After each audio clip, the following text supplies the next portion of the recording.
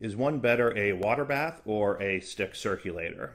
And that's a really good question. And part of it depends what you're trying to accomplish.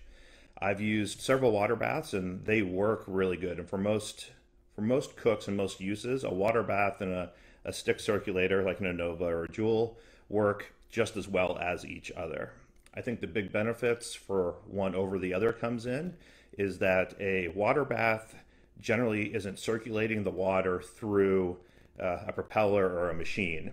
And that means that you can use it for things that might not just have water in it or have other stuff in it. You could brew small batches of beer in it. You can make chicken stock in it. You can infuse large amounts of liquid. You could do butter poaching or oil poaching. It opens up the door to do a few different things like that.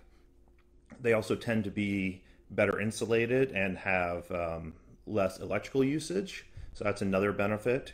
The biggest benefits of the stick circulator is they tend to be smaller. You can put them in variable size containers.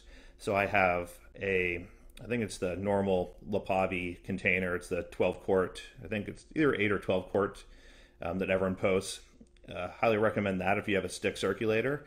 And I put it in there for most of my cooks. But if I have a party or a barbecue, I have a really big container that holds a lot more than that.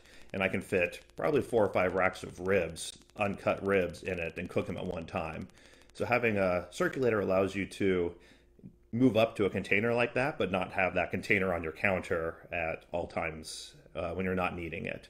So I think that's kind of the difference. Right now, my biggest criticism of Sous Vide Supreme is just that they're more expensive than the other stick circulators right now. And it's not really a fair criticism. They were a lot cheaper than the circulators when they first came out, when they were competing against Polyscience and the commercial circulators. But that's my take on it. I think you'd be happy with either one. And I've had people say, well, I have a Sous Vide Supreme. Should I switch to a stick circulator? And I say, if you're happy with what you have, keep it. And if you need a second unit, even if you just use that one for parties, go ahead and do that. But they both work really well and will cook really good food for you.